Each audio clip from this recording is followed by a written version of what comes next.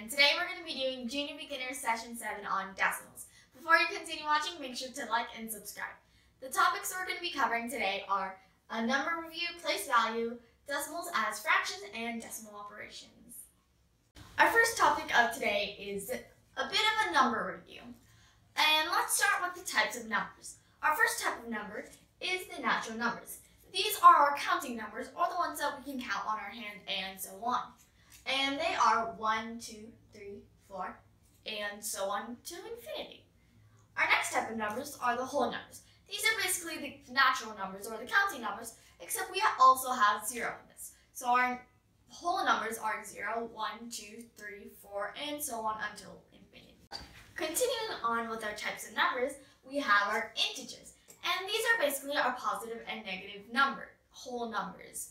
And they also include 0, because 0 is neither positive nor negative. So remember that. And some examples are -2, -1, 0, 1, and 2. It doesn't start at -2 and it doesn't end at 2, but those are just some examples. It goes forever in that direction and forever in that direction. And our last type of number that we're going to do today is the rational numbers. These are our fractions, and some examples are 1/2, 1/4, and 3/16. Our last part of the number review is the number line. This is a part of a number line because the number line is infinite in both directions. That's why it's a line. Anyways, on our number line, we have the numbers -3, -2, -1, -1/2, 0, 1/2, 1, 1.5, 2, and 3. So that's why it's only a tiny part, because the number line is infinite. Going back to our number line, let's start with our types of numbers. We have -3, -2, and -1, which fall into our negative numbers category. And our negative numbers are all the numbers that fall to the left of 0, as in they are not left, they are less than 0. And then we have 0, which is neither positive nor negative, so remember that. And then we have our rational numbers, or our fractions, which are represented in red. They're -1/2, 1/2, and 1.5. Those are only some of them. Now let's move on to our integers. Our integers are all of these: -3, -2, -1, 0, 1, 2, 3. Not these rational numbers. The integers do not include the rational numbers.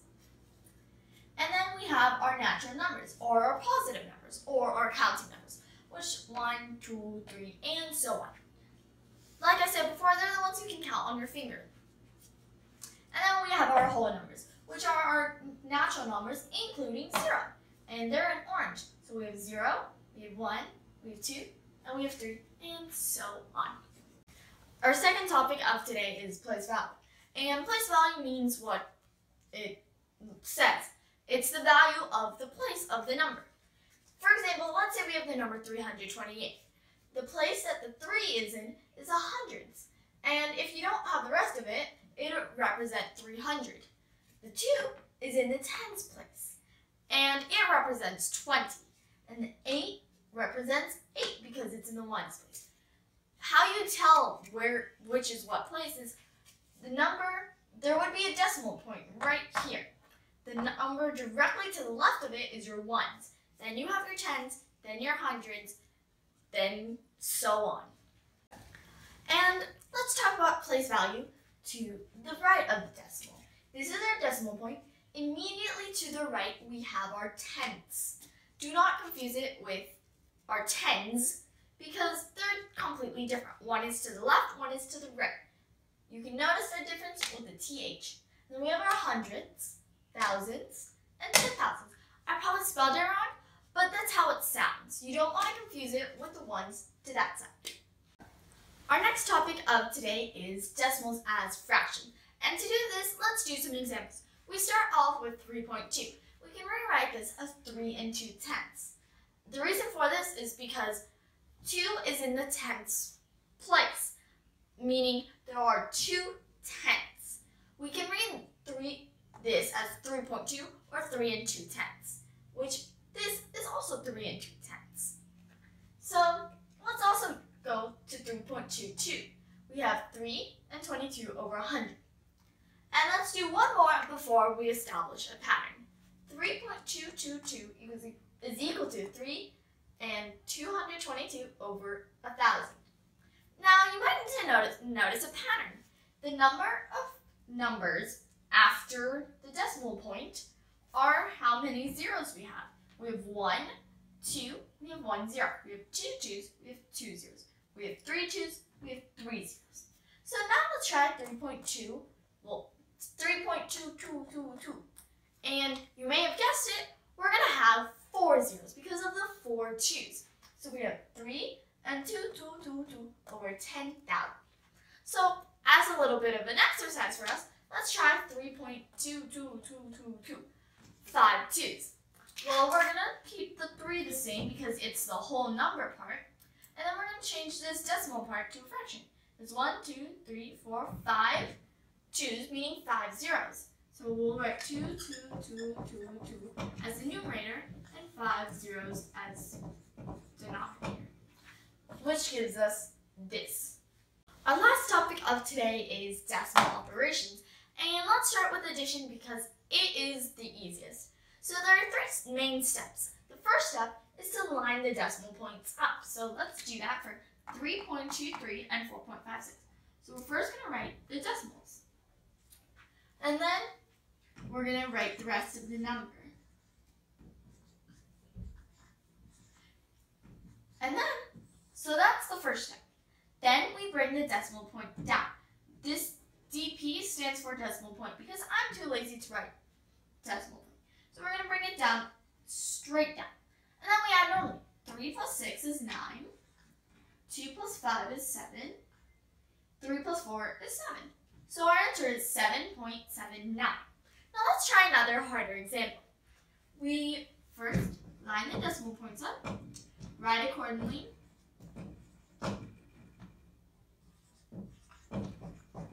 Notice that this is 93.42. So we have the decimal points, and the 3 corresponds with the 5. So, and the 9 is in a separate column. Writing down the thing incorrectly can ruin the entire problem. So now let's add. But before we do that, we bring the decimal down. So 3 plus 2 is 5. 7 plus 4 is 11, but we can't fit 11 in there, so we're going to carry the 1. We get 1 plus 5 plus 3, which is 9, and 9 plus 0 is 9. So we have 93.15 as our answer. Now we're going to move on to decimal subtraction. It's the same thing as decimal addition, but instead of adding at the end, you're subtracting. So let's do an example. We have 32.14 minus 17.78. So our first step, line up the decimal points. So let's first write our decimal points, and let's write our numbers. It's important to write in the numbers correctly, or else you'll get the problem wrong. Then we bring our decimal point down. And now we subtract normally. So 4 minus 8 is not possible because 4 is less than 8. So we're going to take this one, we're going to make it a 0, make this 4 14. 14 minus 8 is now 6. 0 minus 7 is impossible, so we're going to carry, make that 2 a 1. That 0 becomes a 10. 10 minus 7 is 3. 1 minus 7 is impossible, so we're going to make that 3 a 2, make that 1 an 11. 11 minus 7 is 4, and then 2 minus 1 is 1. So our answer is 14.36. Now we're going to move on to our last decimal operation because we're not going to do division yet because that's a bit complicated. Multiplication. So the steps in this are a bit different. We line the numbers up, we multiply normally, and then we move the decimal. So remember the difference between addition and subtraction and division. So as an example, let's do 2.3 times 4.5. By lining up the numbers, first we write the numbers and then we add the decimal point in. The decimal point's right there and right there. Now we're going to multiply normally. 5 times 3 is 5, carry the 1. 5 times 2 is 10, plus 1 is 11. 4 times 3 is 2, so we're going to carry the 1 again. 4 times 2 is 8, carry the 1, 9. So we're going to add these, 5, 3, 10. So now we are moving the decimal point. So we look. So how many numbers are to the right of this decimal point? Well, there's 1 for this one. And how many are to the right of this one? we have 1. So we're going to add that 2. Right now, our decimal point is technically over here. So we're going to move it 2 places. 1, 2. Meaning our answer is 10.35. Our first problem of today is the following. You go to the store and buy 3 pencils and 2 erasers. A pencil is $1.25 and an eraser is $1.01. You have a $2.99 off coupon that you use. How much do you pay? If you read this, you will notice that we're using multiplication, addition, and subtraction in that order. Let's start with finding out how much we're paying for the pencils. Each pencil is $1.25 and we're buying 3 pencils, meaning we're doing $1.25 times 3, which is $3.75. Now let's find the cost of our erasers. Each eraser is $1.01 and we're buying 2 of them. $1.01 times 2 is $2.02. Now we're going to add these 2 to find out how much total we're paying so far. So $3.75, we're going to line the decimal, bring the decimal down, and then add normally. 2 plus 5 is 7, 0 plus 7 is 7, 2 plus 3 is 5. Meaning the sum of these 2 is $5.77. That's how much we're paying so far. Now we have that $2.99 off coupon. So we're doing $5.77 minus $2.99. We align the decimals, bring the decimal down, and subtract normally. 7 minus 9 can't be done because 7 is less than 9, so we're going to cross that off, make that 17, while making that a 6. 17 minus 9 is 8. 6 minus 9 is impossible, so we're going to cross that off, make that a 15, while we make that a 4. 15 minus 9, 16 minus 9 is 7. 4 minus 2 is 2. And that's our answer. Our last problem of today is the following. Change 1.78 to a fraction. Well, we have 1.78, and like we did before, we first count how many numbers are to the right of the decimal point. So we have 1, 2, meaning there's going to be 2 zeros after the 1 in the denominator. So we would write this as 1 and 78 over 100. Now, something that we notice is they're both divisible by 2, meaning we divide them both by 2. And the reason for this is we're calling this simplifying. And we can divide them both by 2 because technically 2 divided by 2 is 1. So you're technically dividing by 1. It's not a lot of technicalities, but it works. Because when you divide something by 1, it gives you the same thing. So you divide it by 2 over 2, so 78 divided by 2 is 39. 100 divided by 2 is 50. And your answer is 1 and 39/50ths. I'm Sriya from Math Circle. I'm here to teach problem 1 in the Math Circle lecture note. First, let's read this question. Annie earned $8.50 an hour for the first 40 hours. She works each week. For every hour she works overtime, she earns 1.5 times her regular hourly wage. If he worked 44 hours last week, how much money did he earn? Let's find out step 1. Let's read the first sentence.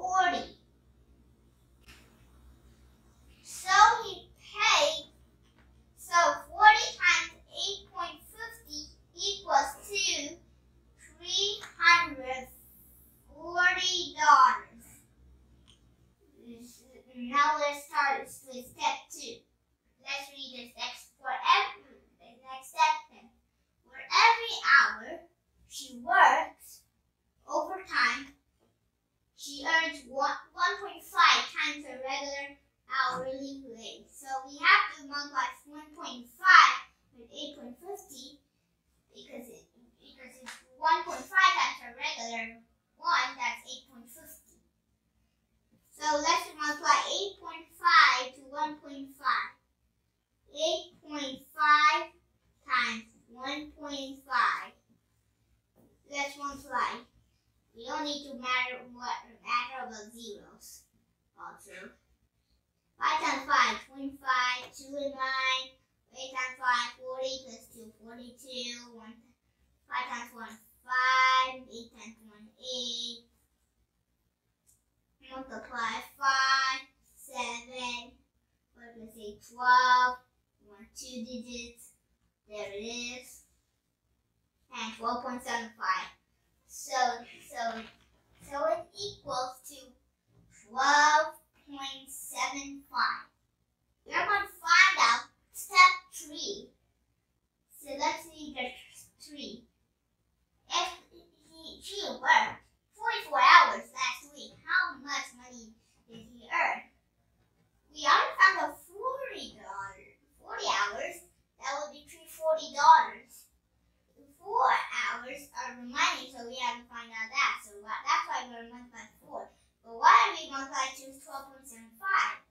It's because we haven't multiplied to the overtime. And in the step 2, answer 12.75. So 4 times 12.75. So let's start with multiply 4 times 12.75. 12.75 times 4 equals to 5 times 4, 20, 2 and 9. 7 times 4 is 28 plus 2 is 30. 3 and 9. 2 times 4 is 8 plus 3 is 11. 1 9. 1 times 4, 4 plus 1, 5. 51.00. That's equals to 51. So 4 times 12.75 equals to 51. Let's start adding 340 and 51 that we got in step 1 and step 3. So 340 plus 51. First add 0 and 1 equals to 1.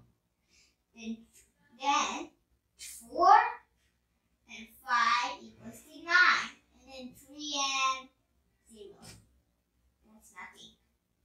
That's 3. 391 is going to be the answer. We're going to solve this question. What is 1 times 100 plus 1 times 10 plus 1 times 1 plus 1 by 10 plus 1 by 100 plus 1 by 1000 in a decimal form? So first we need to do 1 times 100. It's also the same over here. Now we'll do 100 plus 1 times 10. You can see it over here is 10. 1 times 1 times 1, that equals to 1. But here is where it gets harder. What about if it's 1 by 10? You probably call 1 by 10 in a decimal. How you write it is probably 0.1. But here's the whole value where I underline. So these are going to be after the point. And plus 1 by 100. This is where you only put 1 0 and then all the other zeros that you have. So 0.01 plus 1 by 1000. That's going to be 0.001. Now we have to add all these. So 1 tenth digit. 10 1 tenth digit. 1 only 1 digit. All the others are 0. And now we are going to get to the point. So that's all going to be added for a whole number. Now 1 1 1 1 1 1. So the answer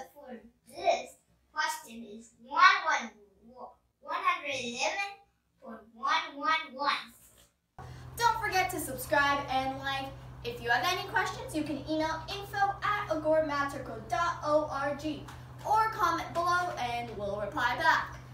Maybe. And if you want to see practice things or anything about us, you can visit our website, which is basically the end of the email but without the info and the end.